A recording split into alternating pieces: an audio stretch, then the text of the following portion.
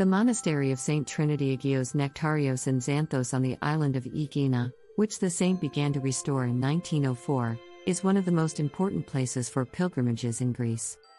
Thousands of Christians flock from all over the world to worship the place where Saint Nectarios lived. Near the Church of the Holy Trinity, which he founded and solemnly opened on June 2, 1908, there is a small church with a grave where the saint rests. It would not be an exaggeration to say that the ocean of human pain, sadness, problems, worries, and diseases has been crashing with its turbulent waves for decades against this heavenly and miraculous wall of the tomb where the holy relics of the saint were miraculously found peace and healing. There, at the relics of Saint Nectarios, in addition to the daily healings through his prayers, another thing happens, which may not be so well known to the general public.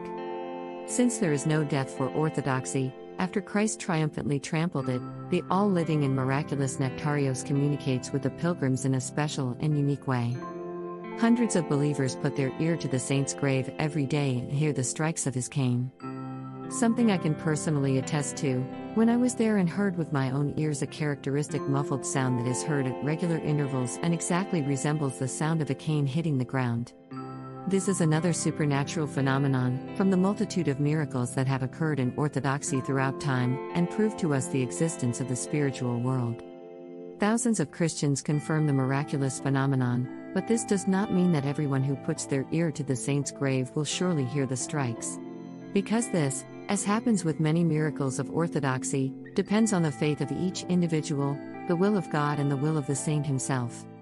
After all, miracles are alterations of reality that belong to the realm of the spirit and are primarily addressed to souls. What do these strikes mean? In a sense, Saint Nectarios makes his presence known. It reminds us that he never left.